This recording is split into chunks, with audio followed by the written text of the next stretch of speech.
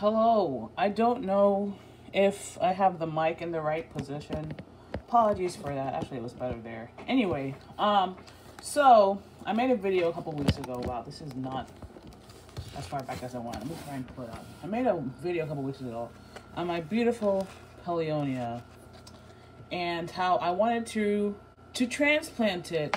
Well, I don't even have it in frame. To transplant it after once the roots were super filled. Like, I think I was only like a week ago, and maybe because the soil was a lot more wet, I hadn't noticed that the roots were already kind of nuts.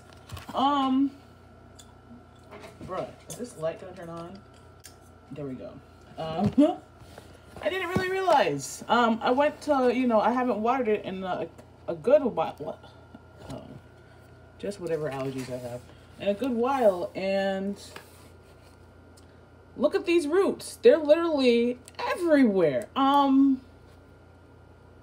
feel like that wasn't the case, and I will be linking this video, but now I guess I have to like find a new spot for it, because I guess I was really just want to water this right now, but I didn't realize the roots were already all the way down there. I don't know if I should wait till it gets a bit thicker, or maybe, I might have to. Let me see if I can see the bottom of this. That's nothing super crazy at the bottom, even around the rim, but I mean, it's just giant mass of roots. And I had not realized it had gotten that far. And that's one of the leaves that I was like, is that a leaf that's just growing underneath the soil? Which I think it is. Let me see if I can. Oh, shit. Wow, this soil is dry. Are there a couple of leaves there? Maybe. This is kind of pointless, but you can't really see. So let me just leave that. Actually, no, looks like it's, no. Okay, it's just like a dead leaf. Cool. Maybe you can see that the top, the center, the leaves are a bit pale, but of course the older, well, I assume the older leaves are a lot darker in color, a lot more velvety. I don't know if I can see. Where is the camera? It's on this side. Oosh. A lot more velvety matte. Maybe a little dusty, but I actually just got a spray bottle, so maybe I should do that. I don't know. I don't know that this needs more humidity to start growing super great right now. In this dry ass soil. It's probably mostly silt, if I'm being honest. I feel like also there was a new stem that's coming out. Oh, this, I don't remember if this was as big last time I showed this. And I feel like that was, what, at most 2 weeks ago, or maybe it was a month ago, and I just don't know. But it's, I have to water this. Wow, I'm just yikes. And then let me go get my whoosh, how do I put this up? Let me go get this way. No. Let me go get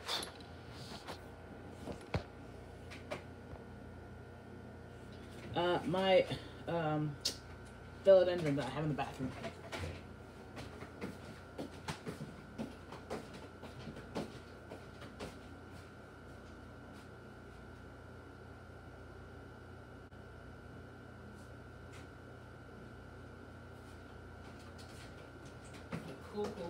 Cool.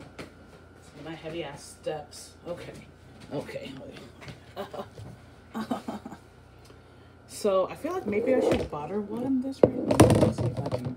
Where can I put something in here? Anyway, so this is the this little stem, this little sprig right here was one of the philodendron branches. I don't even know what you want to call it. That fell off or whatever from the philodendron I bought, I think back last year when I went to the Daily Flower Show. Usually I can leave it, I have it like on this little What the heck is this? Is this like a yogurt blend? Oh, shoosh. This is like the worst video. Doesn't say. I have a paper here. I'm gonna clean it out. Don't you worry. Don't you worry. Anyway, usually I keep it like this. And I just water it once a day, once every 36 hours sometimes.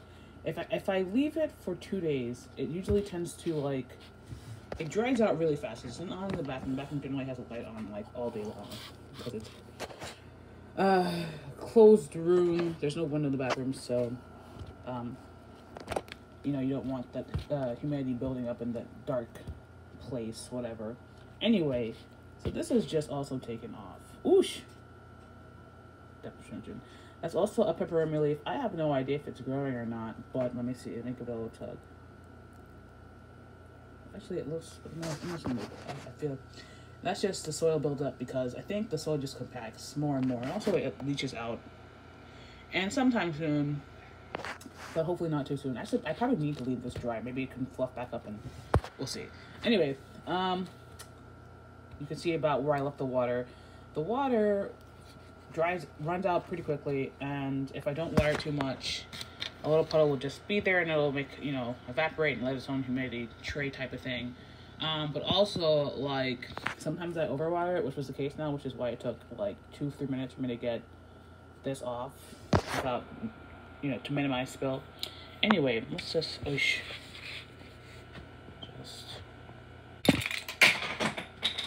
goes my stylus.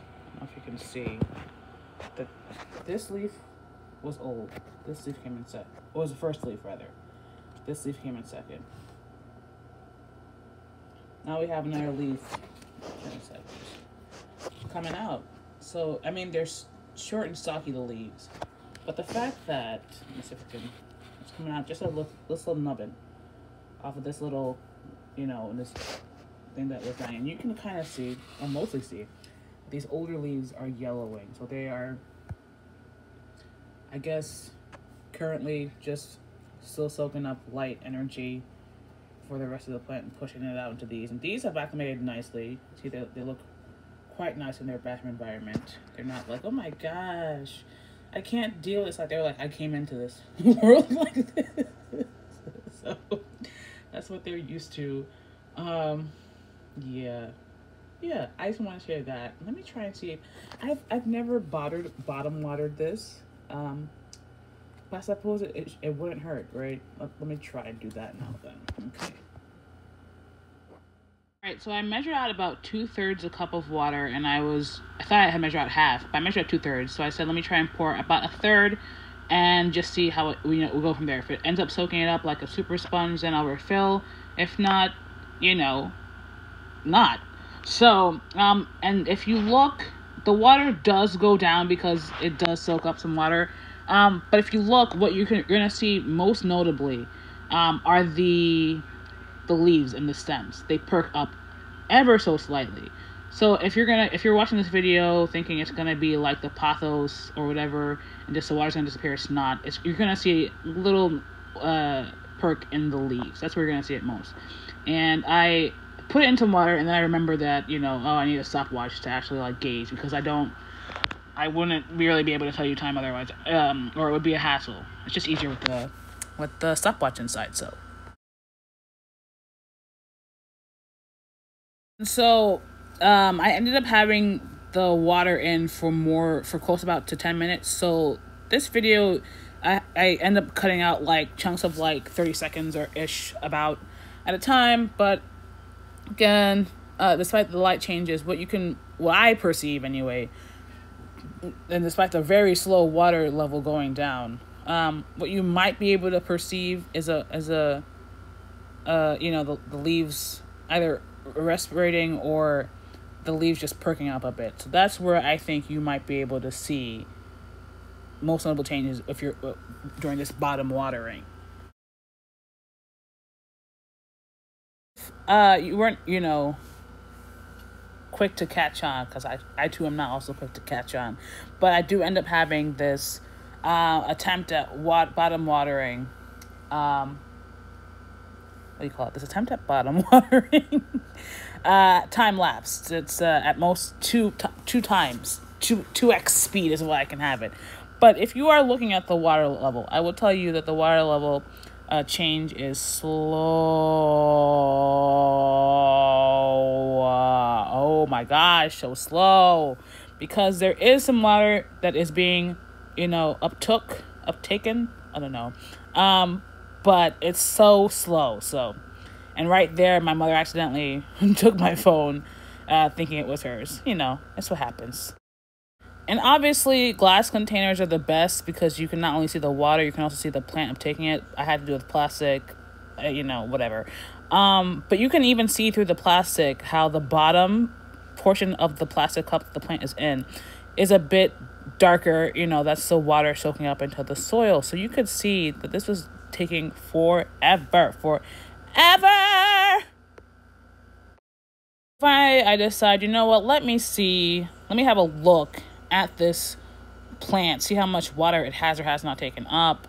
I pull it up, not much. So I decided, let me just use the rest of the water and put it on top. And look how quickly that just goes through like almost everything. And look how it runs out, right? So for me, with this plant, definitely top watering is the best. If I really wanted to, I'm sure I could top water a second time to saturate it. But this plant does so well, like the bare minimum. Not neglect, but like I don't want it rotting either. I need a repot first.